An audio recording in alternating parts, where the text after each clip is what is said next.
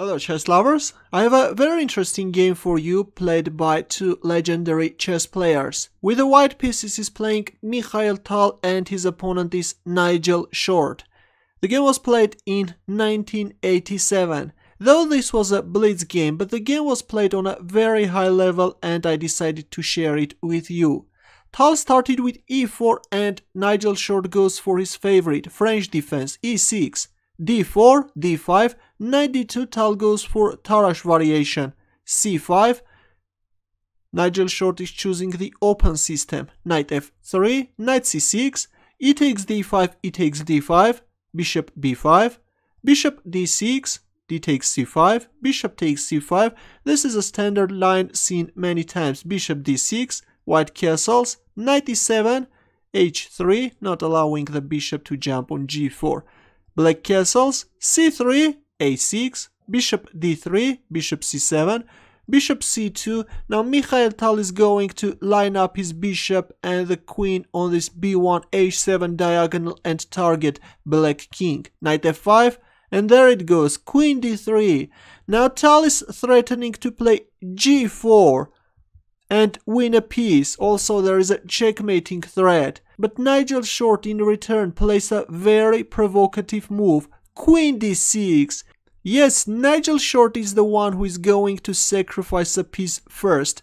g4 by Tal, g6, g takes f5, bishop takes f5, and after queen d2, Nigel Short is also capturing on h3, weakening Tal's king side. Now as you can see, the rook on f1 is hanging, but Mikhail Tal is not even thinking about moving away the rook. He plays queen h6, queen d7.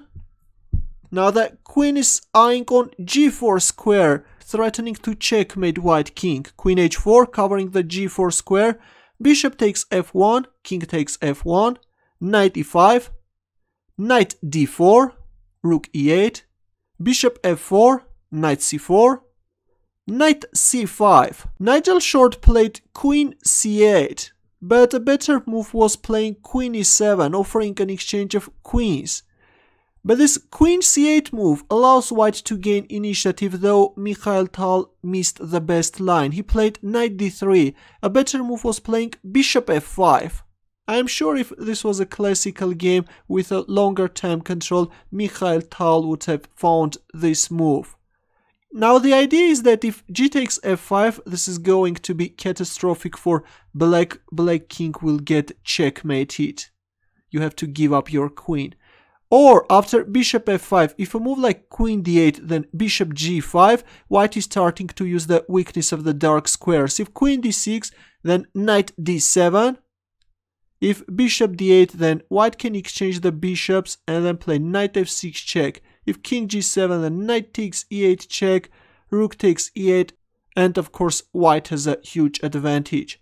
Let's go back. But after queen c8, Tal played knight d3, bishop takes f4, knight takes f4, knight takes b2, and while Nigel Short is grabbing the pawns, Mikhail Tal is attacking. He played knight h5, but actually king g2 is stronger, both moving away from this diagonal, not allowing any checks, and also preparing to bring the rook to h1 square and just crush black king.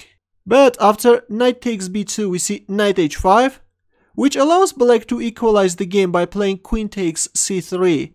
If king g2, then knight d3 with equal fight, while if knight f6 check, then king g7, if bishop takes d3, then queen takes a1, knight h5 check, g takes h5, and all white can do is to give a perpetual check. Let's go quickly through this line.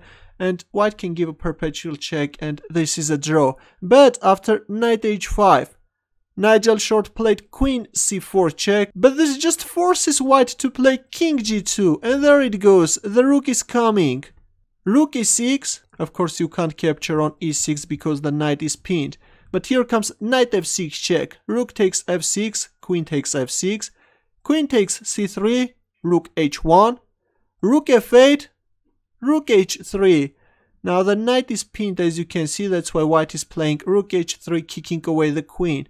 Queen d2, here comes knight f5, and Nigel Short resigned. White is threatening queen g7 checkmate. If g takes f5, then rook g3 check followed by rook takes g5 checkmate. A very impressive game, I think, played by both players.